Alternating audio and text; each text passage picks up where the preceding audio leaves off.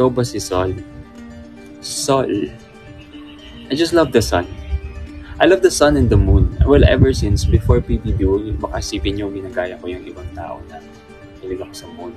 I love the moon ever since, and I love the sun ever since. The moon and the sun gives life and light to the earth. Kaya ko siya gusto. Kinakaya nilang mag-isa.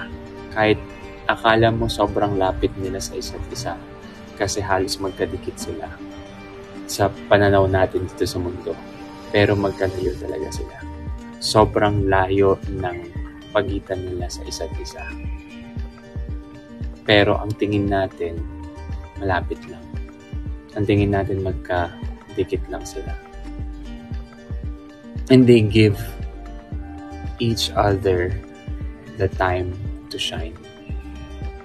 Yeah. They give each other the time to shine. Parang ikaw sa umaga, ikaw sa gabi. Ganun lang.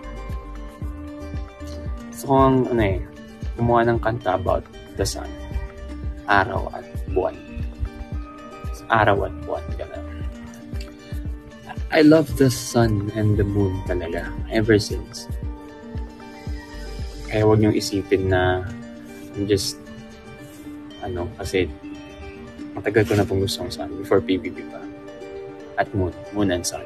I'm a selenophile, and I love the sun too. Well, di naman halata sa necklace ko.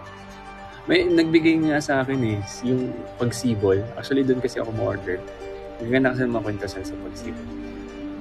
Yung mga pagsibol na mga necklace. Meron silang binigay yung moon, parang ganun kay Alexa. Pero iba pa din. Kasi yung may pendant siya. Yung kay Alexa, connected siya. Ganun dito. Pero yun, binigay sa akin. Sabi ko, wow, may moon. Although, gusto ko rin naman kasi talaga ng kwintas na moon. Meron ako talaga. Tell me a story of how the sun loves the moon so much he dies every night just to let her breathe. Ayun, di ba? Ang ganda din yan. Yung tipong mamamatay siya para lang makahinga yung buwan. At mamamatay din yung pa. Magbibigay daan din yung buwan para sa pagsikat ng araw. Diba ang cute?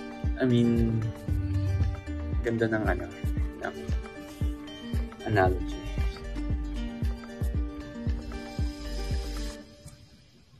Tapos, ano pa ba about sa moon? And the sun is a star, diba? But we never call